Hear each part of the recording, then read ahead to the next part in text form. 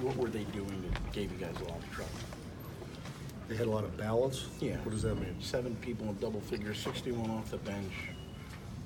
I'd say that means they did a good job. That's what that means. Okay. What was LaMarcus's injury, and what's the update on that? Some sort of a knee deal. We're going to take a picture in the morning and see what's going on. Other than that, I don't really know. But I thought tonight was a great example of a team, the Wizards, who wanted to prove something, wanted to come out and play hard, play together, be disciplined at both ends of the court, and play the game the right way. So I thought they did a great job.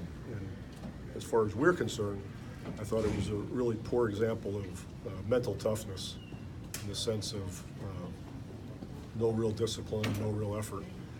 There's 1 or 2 guys here and there that gave effort, but last time I heard it was a team sport.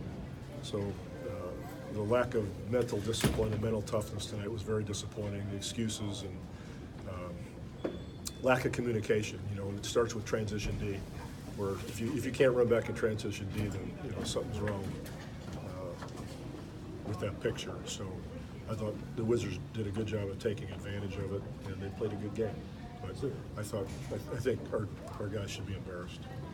Is there a negative carryover from the way the Milwaukee game ended? Is that any carryover? How should I judge that?